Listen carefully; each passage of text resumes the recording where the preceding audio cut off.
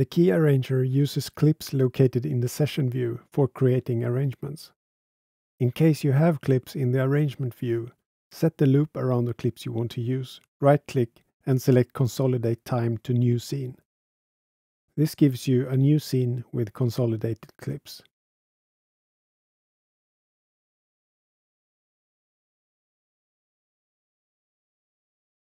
Drag the key arranger device to an empty MIDI track, or to where it says Drop Files and Devices here.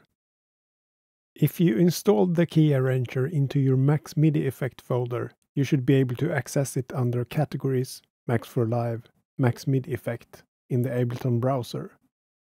Otherwise, you can access it by browsing to the location in your user library. In the key arranger interface, you should see now the track colors of all tracks that have clips. Set the loop length to a length you want to use when arranging, for example 4 or 8 bars. Enable Arrange mode by selecting the Arrange button. The button turns green and indicates that you can arrange using the keys on your MIDI keyboard.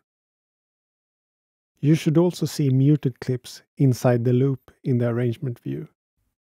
Make sure your MIDI controller is controlling the track where you have the key arranger device. To make sure you can control all the tracks, you may have to adjust the octave up or down on your MIDI keyboard.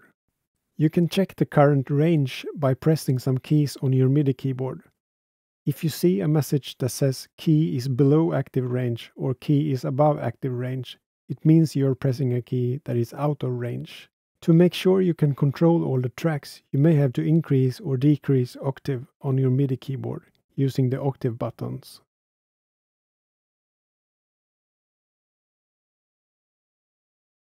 How many tracks you can control depends on how many keys you have on your keyboard.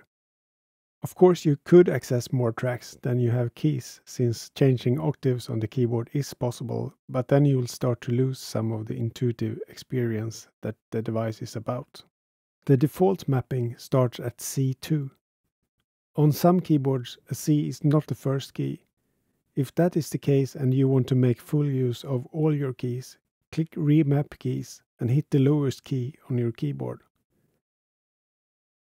Now the clips are mapped from that key. The function keys are always mapped from the next C# key above your current first key.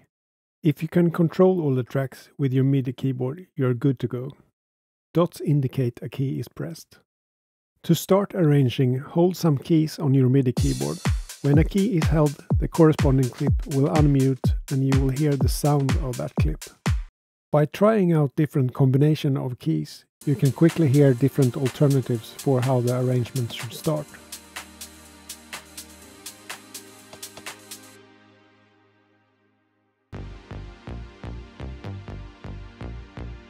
Whenever you hear a combination of clips that you want to keep, you have two options. Keeping the clips and moving on to the next section, or keeping the clips and continue looping the section.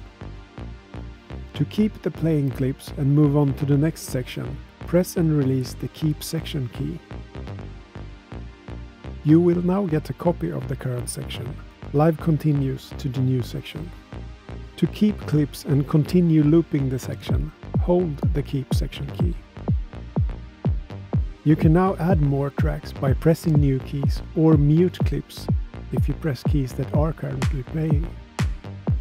Whenever you press or hold the Keep Section key, the playing clips are printed, so you no longer have to hold any keys on your MIDI keyboard.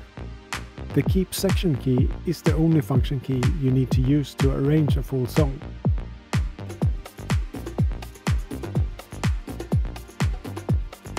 There are also some other function keys that provide additional control.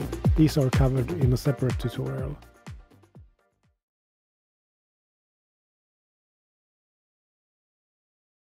If you change your tracks, like adding or deleting some, use the Update Tracks button to refresh the key arranger with the new track setup. If you are working on an arrangement while making track changes, remember to deactivate and reactivate it.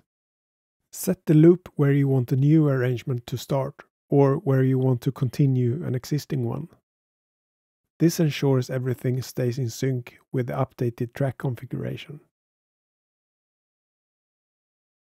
Naming your clips helps a lot, since you can see exactly what you have on the screen and what is being muted or unmuted as you press keys on your keyboard. Even though the key arranger can be used with a large number of tracks, a tip is to use it with a limited number of tracks. That way you can still see all your tracks on the screen. If you already have a large number of tracks in the set and would like to use the key arranger, an idea is to put your main parts on the top and start by arranging those. If you do have many layers, another tip is to consider using the voice feature to group your tracks.